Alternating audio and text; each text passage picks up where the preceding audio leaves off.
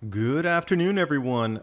La Jolla, California Scripps Pier, repeating temperatures seen in the 1930s Dust Bowl era. Close in Baja Peninsula warm, but the rest of the blue that we see makes you wonder how this headline, humidity just horrid because extremely warm ocean temperatures.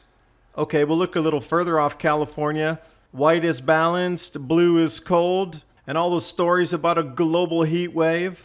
And even leading into last week when he was told it's the hottest ever, everything's melting, the planet's melting. Oh, 0.0, I guess the heat and the cold balanced.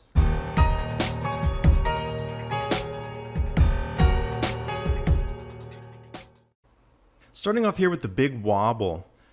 Article they have posted, sea surface sample, the warmest ever. Well, since records began in 1916, what happened in the prior 200 years, 400 years, 600, 1200, 2000 years? Well, I guess that doesn't count because it's only from 1916, but that's great.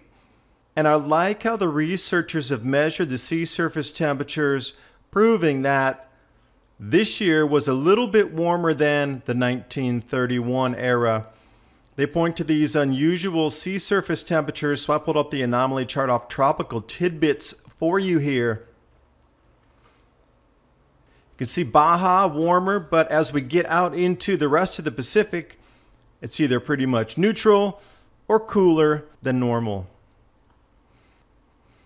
Now going back to the number of summer record daily maximums, we'll go right back in the 1930s. That's that gigantic blue spike that you see.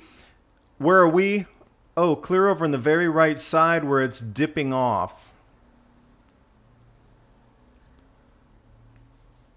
And staying with the big wobble, they had a huge amount of just heat articles, which I thought was incredibly interesting. Second one here, 5-year drought, extremely warm ocean temperatures behind extraordinarily muggy Southern California. And they point to Channel 4 news station First Alert putting this out. But what I found interesting is these temperatures really aren't that hot. 84 degrees Fahrenheit, 90 degrees Fahrenheit, 87 degrees Fahrenheit. But they have the stickiness dew points next to it. How does it really feel? Stifling at 73 plus. So I went over here and I thought, all right, I'm going to dig into this because you just took a look at the ocean temperatures that are supposed to be driving. Remember, Southern California, it's not just that little tiny bit of red down near Baja. Southern California is half the state. So Alex Tardy, a meteorologist at the National Weather Service, says the water is warm and unusually warm, even for July. And then I like how in the second paragraph they put there, July finished the 5th hottest on record for San Diego. Are we still giving participation trophies? 5th warmest? What happens when it's 6th or 7th warmest next year? Do we just line up and everybody gets a trophy for that 7th warmest? Oh yeah. Take a look at ocean temperatures again. We're looking out into the Pacific. Now this is the 7-day change back from August 6th. So this will roll through at least that last week that they were referencing in the article here. I see pretty much neutral off there. I even see a blue blob off of California, which is below normal. I do see some warm there, red above normal. I see some white, average, neutral. So where this obscure abnormal heating is coming from still baffles me. But all the articles coming out about Portugal breaking local temperature records, 45 degrees Celsius. But then the papers were all saying it's going to be 50, 52. Never even got close to that. But what's most interesting is, notice the people.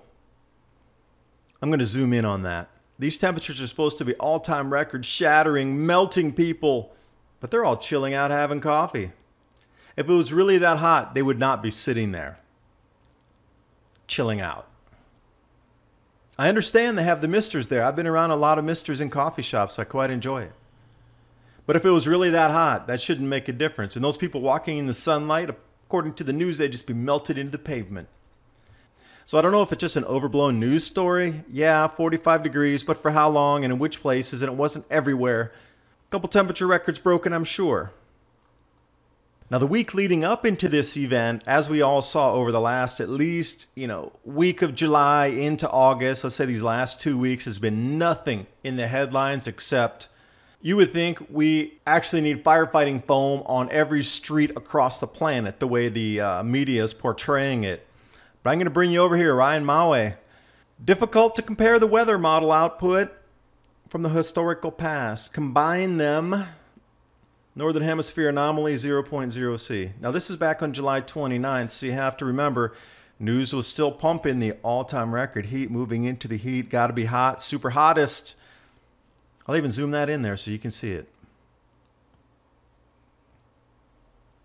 A lot of blue in that chart, especially over India, Western Asia. And I do see the red hotspot over Europe, which the media is focusing on. But they're not really talking about Asia too much. Wonder why. Thanks for watching. Hope you got something out of the video. There's definitely a concerted effort to continue to pump you full of this information that it's the hottest ever and everything's based on CO2. And you clearly saw that those water temperatures hadn't been that warm since 1931, which makes me believe it's also a cycle that the media doesn't want to talk about. You can find this type of written information in a blog post, steamit.com, Adapt 2030, and also the Tri-Weekly podcast of mini Ice Age conversations, anywhere you can find a podcast hosted on the net.